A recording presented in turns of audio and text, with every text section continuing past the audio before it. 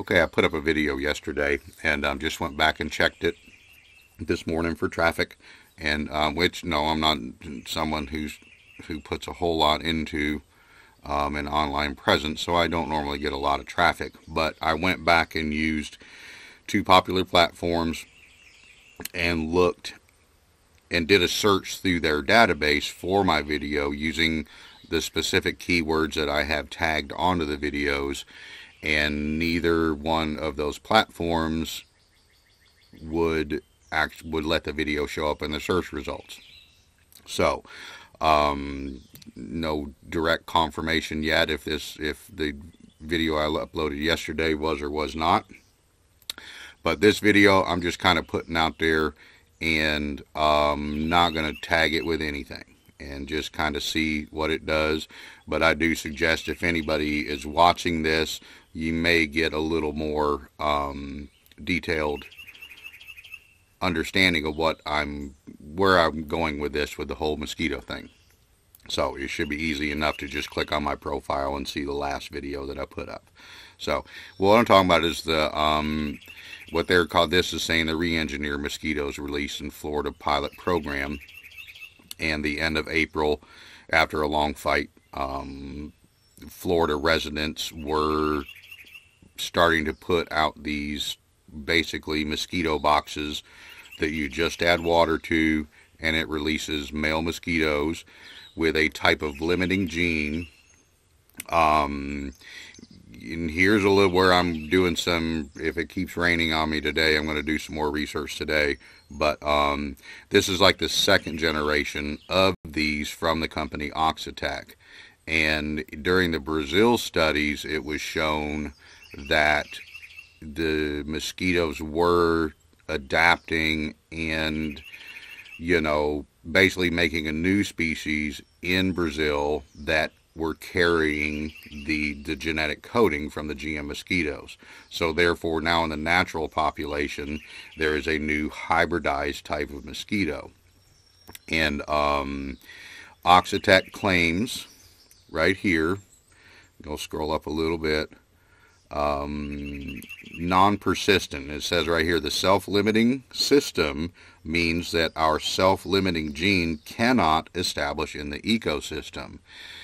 This is not exactly true.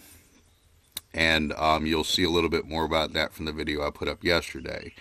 This is what I was reading last night, and what kind of something I have to look into today a little bit more. But basically, they have a self-limiting gene, but to be able to grow them in the lab, they can't. This self-limiting gene cannot be a factor, or then they would not be able to produce the number of mosquitoes they want to. So they have designed, highlight this right here for you. It says, we've also designed our insects so that we can turn off the self-limiting gene with an antidote called tetracycline, which is an antibiotic. The brand name is samycin. And this allows us to breed our insects at a large scale without the need for any additional genetic engineering. Our second generation friendly Aedes aegypti mosquitoes, for example, were engineered in 2013, and we have been breeding the strain from those original mosquitoes ever since. So my question is, in the second generation, because the trials in Brazil ran from 2013 to 2015.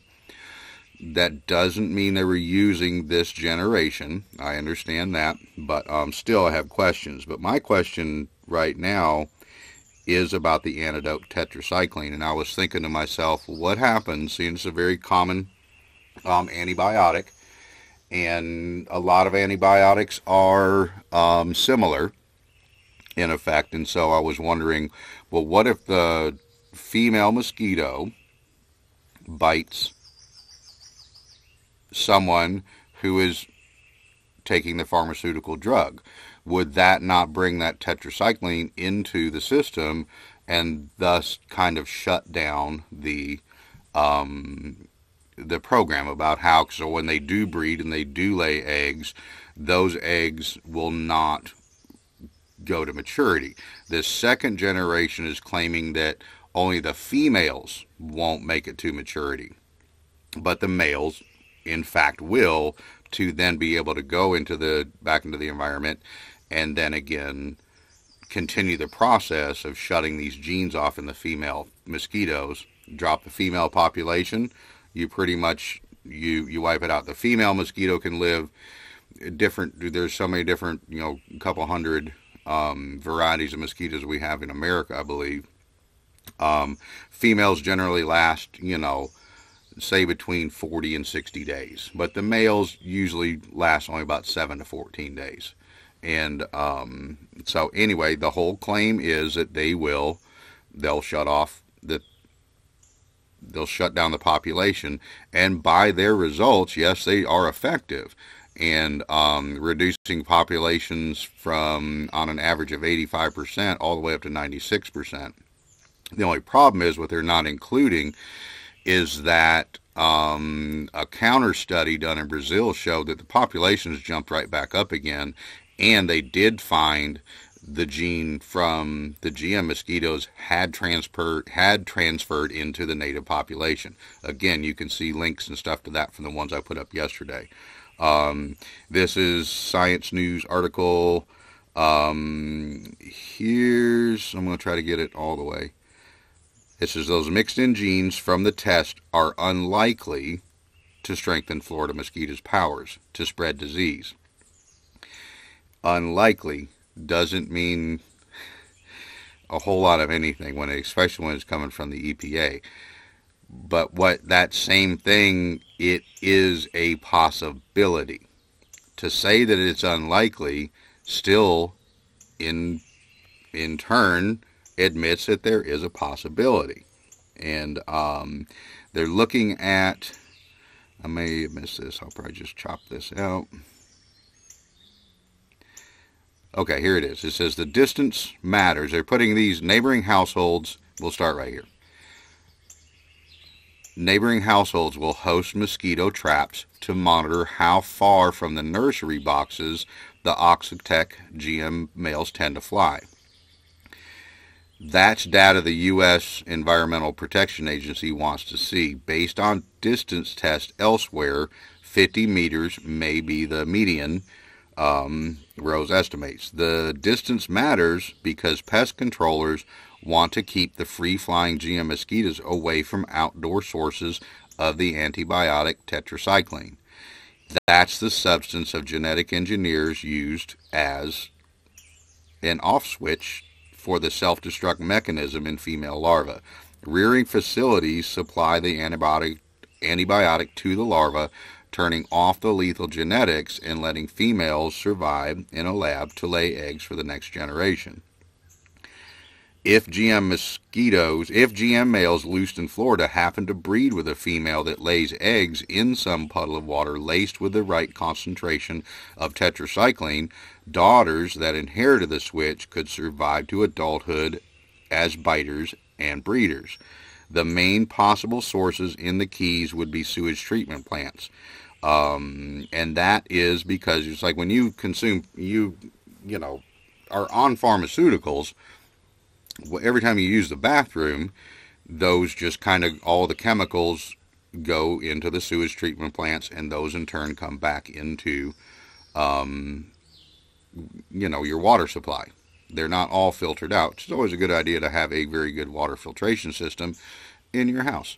And, but my question is, and what I'm going to be, there was a Yale University did a study, and I'm going to go back and ask some of the scientists in that study, send out some emails this morning before I head out, and just ask them, hey, was it first generation or second generation that you were studying in Brazil?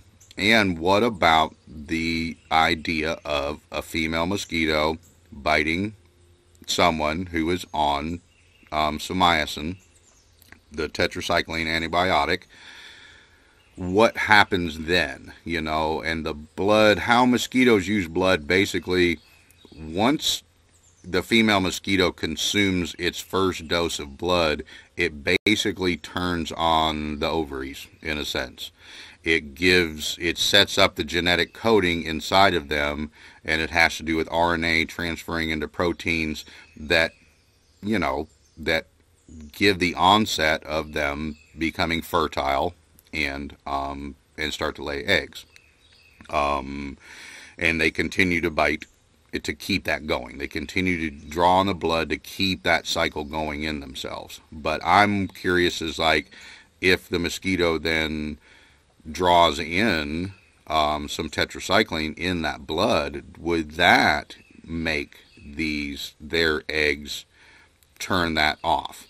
And if that's the case, this is a horribly dangerous idea to do. And again, you'll look at yesterday how, talking about hybrid vigor, you introduce a new species into an ecosystem. I think yesterday I said nature always wants to be bigger and better. It's not necessarily being bigger, but it is being better. And so this has all of the likelihood to completely blow up in their faces. And here's my rub is, you can damn well bet that this company Oxitec is not just laying awake at night because they're so worried about 400,000 people a year dying from malaria. But you can bet the CEOs are sitting back in their little think tanks. How can we really make this into a profitable business? And with the release of these boxes, it's like a plug and play, is how one of the comments made in here in this article. You basically order from their facility. They'll ship the boxes out to you. You put them in your yard. You just add water, and you sit back and enjoy the fun. Just gather all your friends around and watch these wonderful mosquitoes just hatch and fly around. It sounds like something you'd order out of a comic book back in the late 70s. But anyway, it's marketing is what this is. What they've designed this to do is basically anybody can do this. You don't need a team of scientific experts in your community. If you feel your community says we want this, your townships, your cities, your towns, whatever, they can say, hey, we don't need any expertise at all. We just buy these boxes and you just add water. And so like I commented yesterday, it's a marketing scheme. It's a marketing ploy. So anyway, I'll touch back base on this for whatever reason.